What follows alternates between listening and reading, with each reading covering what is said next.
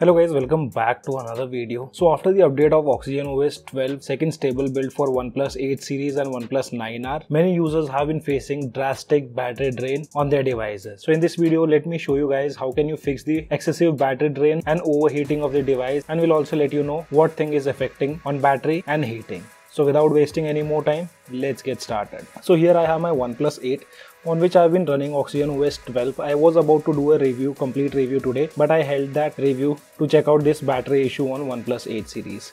So basically, if you go to battery section, and here you have an application called Quick Device Connect. Most users are facing issue with this one. This is draining a lot of battery on their devices. So there's a quick fix for this. You guys can just follow the video guide and you won't have any kind of issues with the battery drain or overheating of the device. As you guys can see, I've been getting good battery backup on my OnePlus 8 and there are not much of heating issues. So what you have to do is, if you guys open settings page and go to battery section, and if you see this quick connect draining battery, you guys will get a fair idea once you see the percentage. Let me show you a few of the examples. For example, you can see here some users are facing this issue where you can see 91.93% battery is being used by Quick Device Connect. And this is the second screenshot you can see which says 119%. If you see this Quick Device Connect towards the top side of your battery graph, then you need to fix this issue. So to fix that issue, there are few workarounds. One thing is, you just go to apps in the settings page, go to app management, tap on these three dots and tap show system.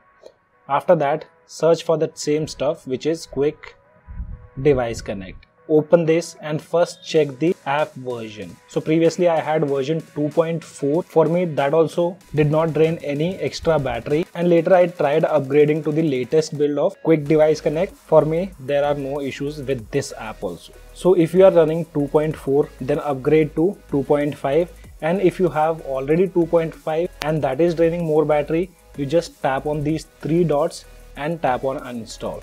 So I'll leave the APK file of this in the description below. Just download it and manually install on the device. Install the APK given in the description below. Just allow all the necessary permissions and you'll get the option to update the app.